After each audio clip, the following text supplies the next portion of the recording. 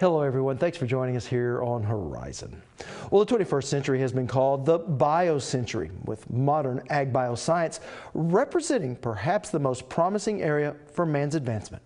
Across the state, Oklahomans are revolutionizing agriculture and biosciences, literally planting the seeds for a better tomorrow by developing drought and disease-resistant crops that produce larger yields to feed and fuel our world.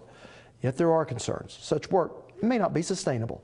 In our ongoing look at the skills gap, we focus today on the biosciences, a key industry in the state and one searching for workers. Here's our Austin Moore.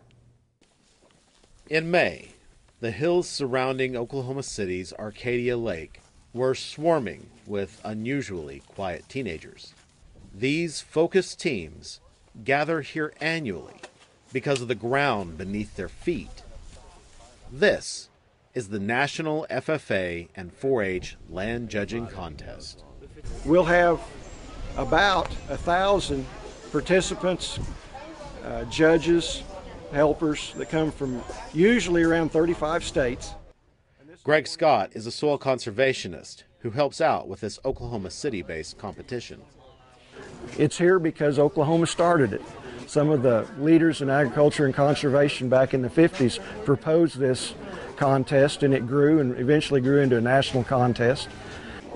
The whole idea of teaching this to students came out of the Dust Bowl, out of the conservation needs.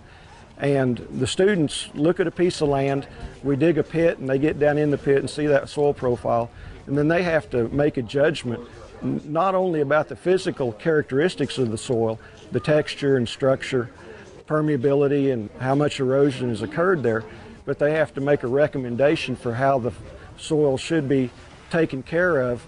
Those are the two main ones, right? You're going to look for structure change and color change. Carla Beatty is the education coordinator for the Oklahoma Conservation Commission. These kids have to compete in their home states, usually in their home county first, and then they usually go, in Oklahoma for instance, they go to an area contest, and then they get to go to state, and by the time they get to the state level, then this is the cream of the crop from those states. Did y'all get the moderately coarse on the soils? At today's practice round, agricultural education instructor Blake Collier is tuning up his team for the home site portion of the contest. They're working individually. Their individual scores count for a team score at the end, but they can also win individual awards. We figure little quirks and stuff out, and we tell each other, and it helps the whole team out. But this is more than a simple contest. These students are honing a craft that combines science and the all-important soft skills so necessary in today's workforce. What'd you score? 59. Jason Warren is a soil scientist with Oklahoma Cooperative Extension. Soils are a complex ecosystem, essentially, that is influenced by chemistry, physics, and biology.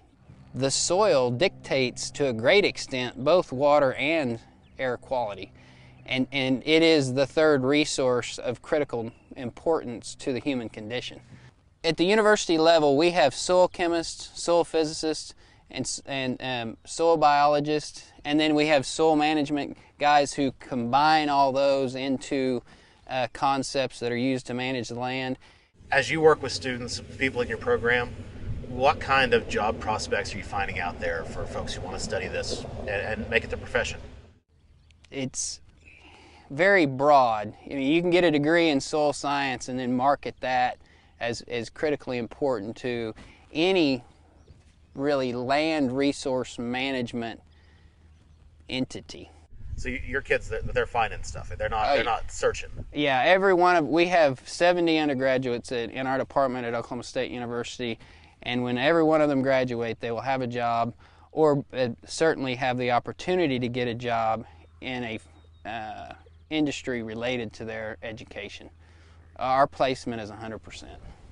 This is a trend not just in soil sciences, but across the spectrum of ag sciences. A study from Purdue University recently showed that our schools are only producing 60 to 70% of the graduates needed in the agricultural sector. Sunny Ramaswamy is the director of the USDA's National Institute of Food and Agriculture.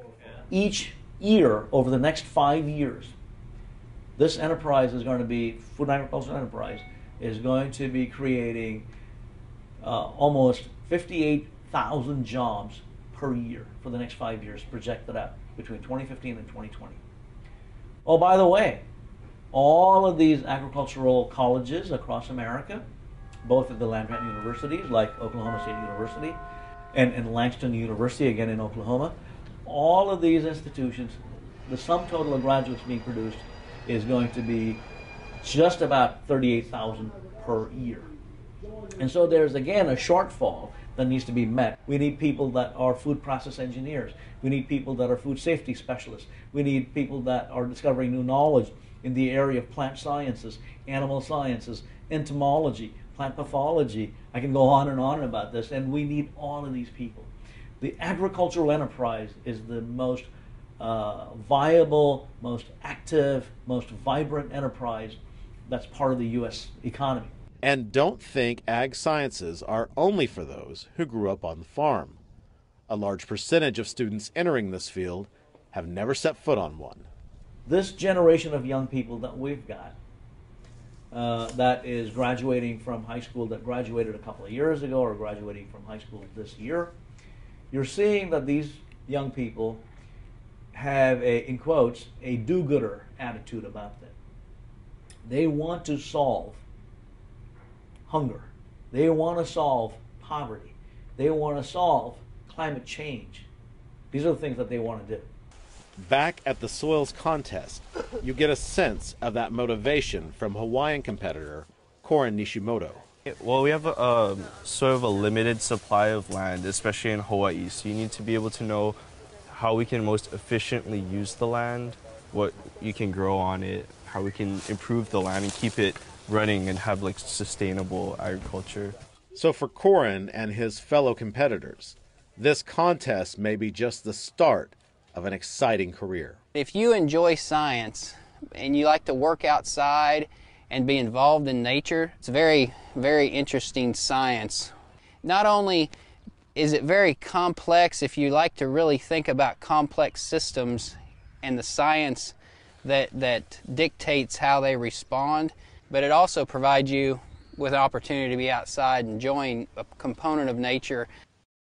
And joining me now in studio is our Austin Moore. Well, with so many ag science jobs now available, why aren't we seeing more students just go into agriculture?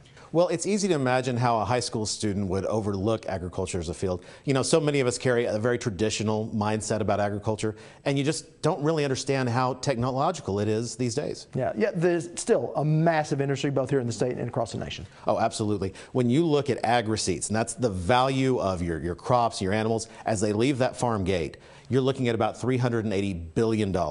But when you take that on through the supply chain, you go to restaurants and grocery stores, then it becomes about $2 trillion. That's more than 10% of our GDP. All right. Thank you so much, Austin. Absolutely, Rob. A little later in our show, we'll show you why what these children are up to is far from child's play.